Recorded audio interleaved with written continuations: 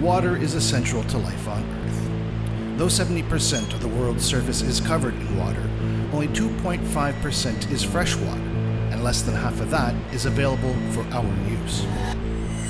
Yet global river systems and watersheds are in crisis. They have been dammed, diverted, polluted, and destroyed at frightening rates. The cost to people and Earth's living systems is catastrophic.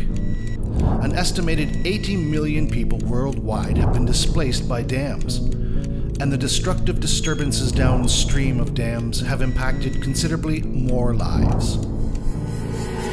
25% of the world's population already face severe water scarcity.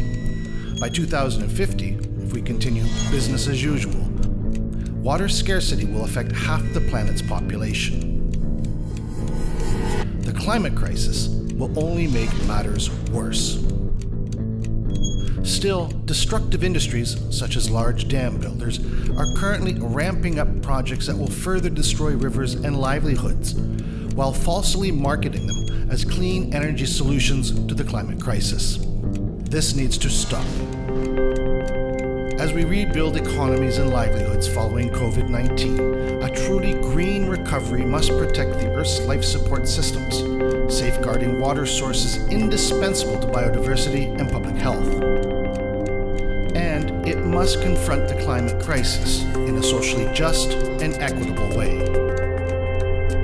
It's a tall order, but we can do it. We must do it. Time is running out.